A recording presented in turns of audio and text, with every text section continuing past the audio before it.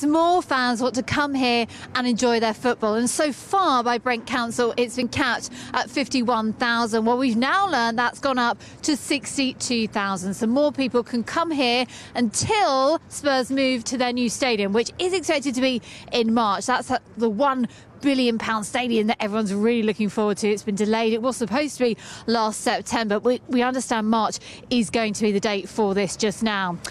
Right, we have heard from Brent Council, and this is what they had to say about their decision to up this capacity. So they said, we have approved the application from Wembley National Stadium Limited for Spurs to play up to 8 full capacity games this season.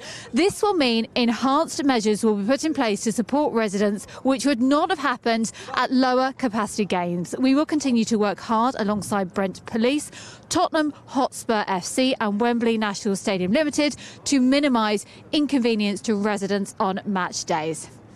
So, well, the decision's been made and a lot of Spurs fans are very happy indeed. Also worth mentioning that the capacity will go up to 90,000 for the Champions League matches. That includes the February 13th one against Borussia Dortmund. So I have been speaking to some fans today who really told me that yes, this is good news, we are excited, but at the same time, they just want to get into that stadium. Well, one of those is Superfan. He is Ricky Sachs. He's from Last Word on Spurs, and he's got a desperation to get into the new stadium, and he believes it will give a real boost to their season.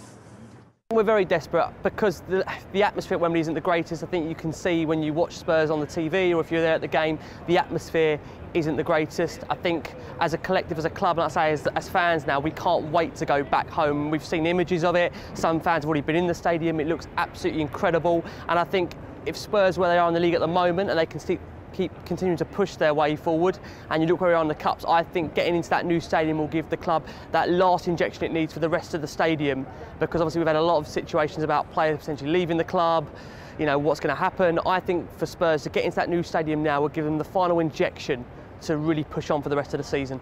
And the problem is, I praise the club because they've been ambitious. They wanted to get into the stadium this season. I think some may argue they've been too ambitious by trying to get in there this season. But the problem is, because fans are still paying off for season tickets and whatever, there's now an expectancy that we have to go this season.